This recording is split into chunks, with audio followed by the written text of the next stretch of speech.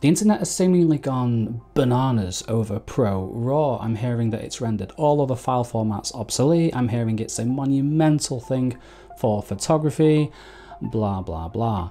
But Basico Mao is staying cool about it. So, welcome. Let's talk about GodRAW. I mean, ProRAW, but yeah, judging by the hype, it may as well be called GodRAW at this point. But today I'm going to cut through all of that hyperbole and show you exactly what it's like to shoot and edit ProRAW. So you can see exactly what its strengths and weaknesses are, who it's for, and where it fits in to the iPhone photography ecosystem. I'm not going to discuss too much about why ProRAW does what it does exactly, because if I did, I'd be stopping the video every 5 seconds to go into a technical deep dive. So I'm going to focus more on the end result, what it actually means for you as an iPhone photographer and how it could affect your photography. So let's start with the shooting experience. For the first time with DNG, what you see on the viewfinder is actually what you're going to get. Now, high and JPEG users will be used to this, but it will be a pleasant surprise for RAW shooters because it means a more even exposure right out of the gate and not having to scrupulously dial in your settings. And I don't even think scrupulously is a word, but it should be. Here's a ProRAW file straight out of the camera. This was just how it looked when I was taking it. Here's the JPEG, and here's the RAW file taken at the same settings with the sky and the buildings completely blown out. Looking good so far, but if you don't want to miss a moment, keep in mind that ProRAW files can take up to 3 seconds to process. Unsurprisingly, Apple's built-in camera app is the most efficient because it allows you to keep shooting while the files process in the background. The camera will slow down a bit while you're tapping the shutter, but at least you can keep going. A lot of third-party camera apps though won't let you take another photo until the current one has finished processing.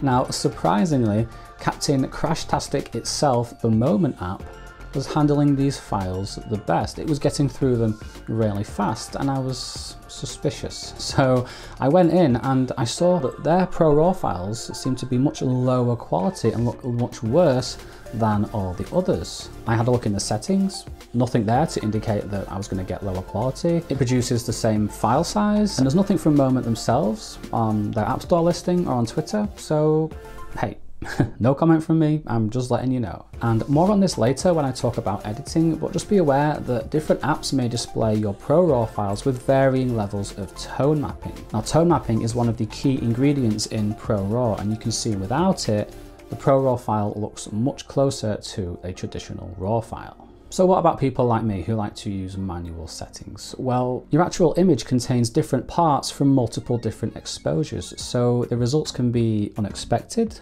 inconsistent, and you can never actually be sure which settings the final photo was taken at.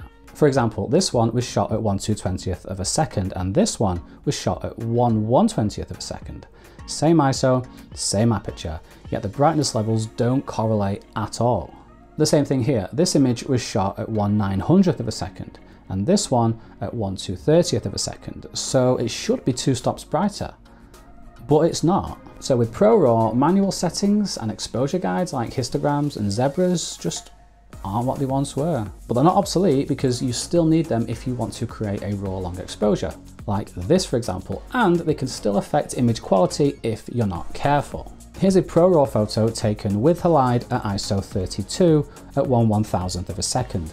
Nice and clean, looking good. And here is the same composition taken at ISO 800 at 1/71,000th of a second, which is the maximum shutter speed of the iPhone 12 Pro, and oh dear. That 1/71,000th of a second shutter speed probably was the cause of this because, as you'll see, ProRAW is actually a low light monster. Even without night mode, ProRAW files usually look really good in low light, especially in urban environments with brick and metallic surfaces. Except sometimes they don't look so hot. Because there's so much computational stuff going on in the background, you can never really be sure why. Maybe it decided not to take as many exposures for this one. Maybe Deep Fusion was turned off. Who knows? But what I do know is that the best way to guarantee a great exposure in low light is with night mode. Night mode gives ProRAW files a level of low light performance that is just eons ahead of traditional RAW files. So if low light is your thing, then you should see a bump in image quality and in editing potential with ProRAW, especially on a tripod when you can expose for as long as 30 seconds. And I think traditional RAW files are sorely missing out on the ability to expose for longer than 1 second. With access to HDR3, it really shines in more general situations with much larger exposure ranges as well. It looks more natural and more realistic than Hike and JPEG. And it has an advantage over RAW where you'd have to either bracket or choose between exposing for your shadows or your highlights. As for the details, well, ProRAW files look processed. Because they are. But it's to varying degrees. Sometimes they look processed in a really good way. Again, in urban environments, they're smooth, they're sharp and detailed with great colors. But sometimes the processing just doesn't look so hot, with more natural textures in particular, like grass and hair and woodland, often looking mushy and just not as fine and as natural as they could, especially compared to traditional RAW files. And there's nothing you can do about it. There's no slider to adjust, there's no setting to turn down. The iPhone's going to process your images how it thinks they should be processed. However, processed as they may be, ProRAW files are still 12 bits with 14 stops of dynamic range and between around 25 to 30 megabytes of data, which gives them lots of flexibility when it comes to editing exposure, if it needs to be edited at all. So if I decide I want to bring these shadows up, there's data there. Highlights down, there's data there too, just like in a RAW file. And something pretty cool is how you can now edit both ProRAW files and regular RAW files in the Photos app. So if you're not yet ready for third-party apps, then Apple's got both your shooting and your editing experience covered.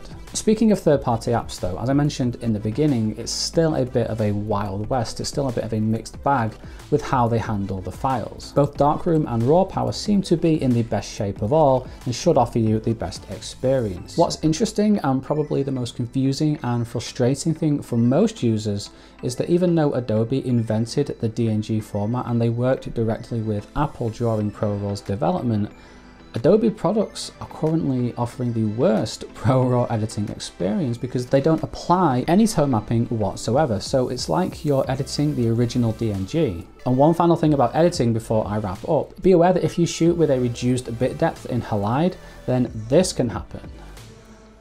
Oh, whoops. So ProRAW then, I've laid out my experience and hopefully given you some realistic expectations of the format and how it could affect your iPhone photography going forward. So what do I think of the format? Is it for me? Well, you could probably tell from the introduction that I'm nowhere near as excited about it as others. And that's because, well, I feel like there are some great benefits to ProRAW, absolutely. But for me, there's just too much compromise to get there and it's not worth it. For example, in order to benefit from a more even exposure and noise reduction, I have to hand over control to HDR3 and Deep Fusion, and I don't want to.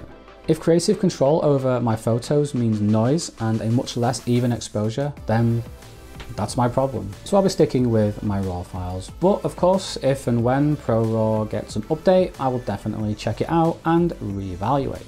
So what do you think of ProRAW? Has it affected your photography? Has it been overhyped? Has it been underhyped? Either way, let me know in the comments. And thank you so much for watching. Take care, stay curious, and Azibuna.